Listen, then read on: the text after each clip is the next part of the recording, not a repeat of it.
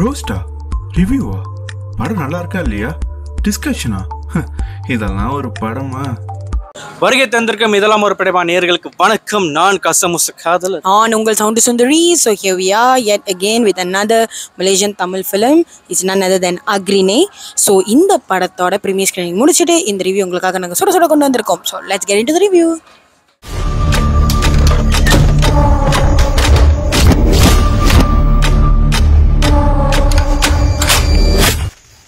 So இந்த படத்தோட title அக்ரினை. அப்படி என்றால் என்ன? கேகே சொல்லுங்க. அதாவது தமிழ் இலக்கியத்தில் வந்துட்டு ஒரு விஷயம் இருக்கு, உயிர்த்திணை அக்ரினை வந்து. ஸோ உயிர்த்திணை பேசிக்கலி வந்துட்டு மனிதநேயம், மனிதத்தன்மை, ஸோ எல்லாம் சொல்லலாம். அதுக்கு மாறா இருக்கிற விஷயம் தான் அக்ரினை, விச் மீன்ஸ் மனிதநேயம் இல்லை, மனிதாற்றம் இல்லை, மிருகாற்றம் சொல்லிட்டு என்னென்னமோ சொல்லுவாங்க. ஸோ அதுக்கு தான் அந்த அர்த்தம். அதுதான் இந்த டைரக்டரோட விஷனும் இந்த படத்தில் அப்படிதான் இருந்திருக்கு என்ன கேட்டிங்கன்னா.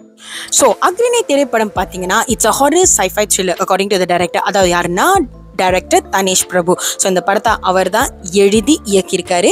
And the music is by M Jagadish. இந்த படம் பார்த்தீங்கன்னா மலேசியா டிஸ்ட்ரிபியூஷன் வந்து டிஎம்ஐ கிரியேஷன் எடுத்திருக்காங்க. And it's produce by Sai Nandini movie world. So படத்தோட பிளாட் வந்து எப்படி நம்ம சுருக்கமாக சொல்றது?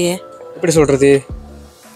அதாவது நான் பிளாட் நான் சொன்னா அது வந்துட்டு பிளாட்டா இருக்காது, அது வந்துட்டு ஸ்பாயிலர் ஹர்ட் ஆயிரும், ஸ்பாயிலர் அலர்ட் ஆயிரும். ஸோ நான் சொல்ற பார்த்தா நீங்களே வந்துட்டு உங்க ஸ்டைல தரமா சொல்லிருங்க. பிளாட் வந்து ஓகே, நம்ம வந்து எதுவுமே ரிவீல் பண்ண வேணாம், பட் சிம்பிளா சுருக்கமா சொல்லிடுறேன்.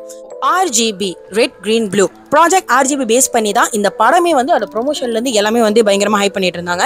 ஸோ பேசிக்கலி போஸ்டர் வந்து கூட அதே கலர்ல தான் வெளியாயிருக்கு, பிளாட்டும் அதே தான் பேசிக்கலி. ஸோ ஆர்ஜிபி பேஸ் பண்ணி ஒரு theory வெளியாக்கியிருப்பாங்க according to artificial intelligence. So இதை பேஸ் பண்ணி தான் இந்த கதை களமே உருவாகுது.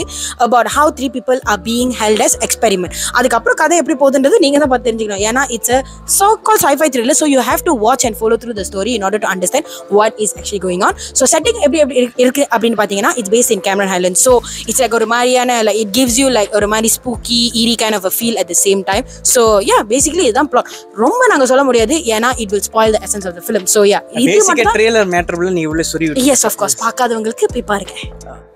ஓகே, ஃபர்ஸ்ட் பாசிட்டிவ் என்ன எது கேட்டிங்கன்னா, முதல் பாசிட்டிவ் சொல்கிறத விட தமிழ்நாடு சொல்லுவோமே சிறப்பவை சிறப்பற்றவைங்கிற விஷயத்துலேருந்து நம்ம ஸ்டார்ட் பண்ணலாம். என்னதான் எனக்கு முதல் சிறப்பான பாட்ட விஷயம் தான் இந்த பாட்டோட கலரிங் ரொம்ப நல்லா இருந்துச்சு. நம்ம ட்ரெய்லரில் பார்த்துறப்ப அந்த ஆர்ஜிபிங்கிற விஷயம் வந்து நல்லா எம்ஃபசைஸ் பண்ணியிருந்தாங்க. ஆர்ஜிபினா கலர் படி பார்த்தா நம்ம வந்துட்டு red, green and blue. So இந்த கலர் யூஸ் பண்ணி இந்த படத்தில் வந்துட்டு செம்மையாக மெருகேற்றிருக்காங்க கூட சொல்லலாம். ஏன்னா 3 கலருக்கும் 3 விதமான ஒரு தன்மைகள் இருந்துச்சு, 3 விதமான சிரிலாம் இருந்துச்சு. ஸோ அதெல்லாம் வந்துட்டு நல்ல விதமாக காமிச்சிருந்தாங்க, பார்க்கறதுக்கு நல்லா இருந்துச்சு, என்ஹான்ஸ் பண்ணிச்சு படத்தை பார்க்குறதுக்கு. ஸோ எனக்கு அது ஃபர்ஸ்ட் பாசிட்டிவாக பட்டுச்சு. And to speak more about this, RGB வந்து படத்துல வந்து ரொம்ப நல்லா காட்டியிருக்காங்க. cinematography, lighting and everything. And the emphasizing also was very good. So even RGB வந்து is based on the characters names and also RGB, so red green blue அவங்களுக்குன்னு தனித்துவமான ஒரு கில்லிங் மெத்தட் ஒன்று இருக்கு, அதையும் வந்து இந்த படத்துல வந்து காமிச்சிருப்பாங்க. ஸோ பேசிக்கலி இதுதான் வந்து RGB. ரெண்டாவது விஷயம் என்ன வந்து பயங்கரமா பாசிட்டிவா இருந்ததுன்னா it was a background music, background score by M Jagdish. So he did a really excellent job. And I think personally வந்து இந்த படத்துக்கு வந்து இன்னும் வந்து ஒரு என்ஹான்ஸ் பண்ணக்கூடிய ஒரு விஷயம்னா கண்டிப்பாக அந்த மியூசிக்காக தான் இருந்துச்சு.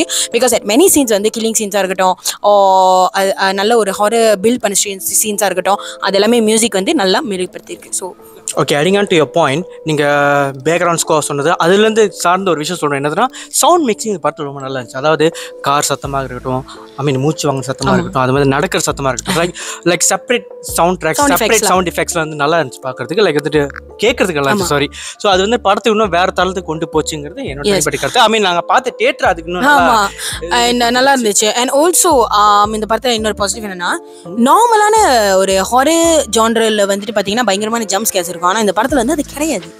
That was what made this film a bit different. So அந்த கட்டம் ரொம்ப நல்லா இருந்துச்சு. அதாவது நீங்கள் சொன்னது ரொம்ப நல்லா இருந்துச்சு. என்ன வந்துட்டு இந்த படம் ஜம்ப் ஸ்கேர் இல்லை சொன்னது எனக்கு ரொம்ப பிடிச்சிருந்துச்சு. ஏன்னா பொதுவாக அந்த மாதிரி படத்தில் வந்துட்டு நம்ம வந்துட்டு எனக்கு ரியலிஸ்டிக்காக இருந்துச்சு. ஒருத்தவங்க கொலை பண்ண வரேன்னா பிஜிஎமோட வரமாட்டான், லைக் சடனாக வந்து மறுக்கையாக செல்ல பண்ணிட்டு போயிட்டு இருப்பாங்க. அது மட்டும் இல்லாமல் இந்த படத்தோட லொகேஷன்ஸ் வந்துட்டு பார்க்கறதுக்கு நல்லா இருந்துச்சு. ட்ரோன் ஷாட்ஸ் நல்லா எடுத்திருந்தாங்க.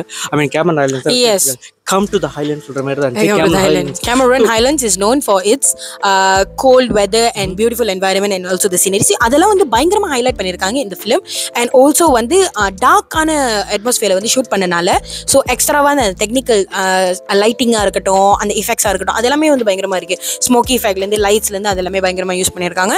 இதெல்லாமே வந்து it enhances your theater experience. So yes, படம் இந்த விதத்துல technical wise it has been quite good. Exactly. ஏன் சொல்றேன்னா அந்த படத்தை டார்க்னஸே வந்து ஒரு கலர் ஆட் பண்ணி, லைக் வந்துட்டு கலர் மட்டும் இல்லாம no colour is also colour. ஆமா, ஸோ படத்தில் பாசிட்டிவ்ஸ் எந்த அளவுக்கு நாங்கள் சொன்னோமோ நாங்கள் ஓகே இது வந்து இட்ஸ் பேசிக்லி நெகட்டிவ்ஸ்னு இல்லை பட் எங்களுக்கு எது அவ்வளோவா செட் ஆகலை didn't sit right or maybe we felt a bit awkward about this particular parts இதை பற்றி தான் பேச போகிறோம் again this is very feeling அவ்வளவுதான். ஆமாம் basically this is going to be very constructive criticism so basically என்ன எங்களுக்கு செட் ஆகலை அப்படின்றது doesn't necessarily mean எல்லாத்துக்கும் செட் ஆகலைன்னு maybe whoever watching it set ஆயிருந்துச்சுன்னா good for you but this is what didn't work for us so let's get into that so point number 1 okay என்ன வந்து set ஆகலைன்னா exactly was the flow of the screenplay of the film so I particularly feel அந்த படம் ஆரம்பிச்சதுக்கு அப்புறம் project RGB பற்றி பேசினதுக்கு அப்புறம் there was not enough enhancement in regards to the theory so இந்த RGB இருக்குல்ல ரெட் கிரீன் ப்ளூ நம்ம பார்த்திருப்போம் yes we know a little bit மட்டும் தான் டச் பேஸ் பண்ணியிருக்காங்க இன்னும் கொஞ்சம் to give the audience a sense of what exactly they are இந்த எக்ஸ்பெரிமெண்ட் எது பற்றி எப்படி போகுது அப்படின்றத